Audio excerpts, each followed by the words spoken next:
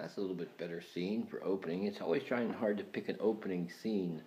If you want a thumbnail, you have to hold it on the object. Anyway, we're doing a carpet job here. This is part 3. Just a quick one. I'm doing a joint.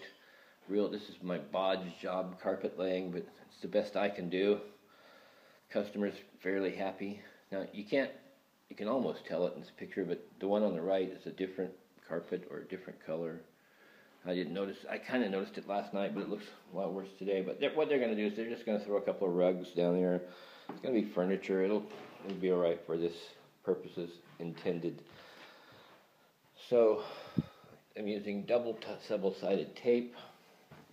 Got one strip down there. You see how thin it is. Can you see that?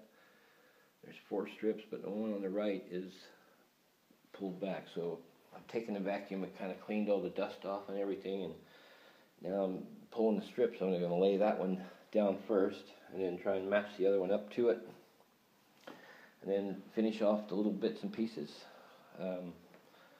Actually, I was thinking about this.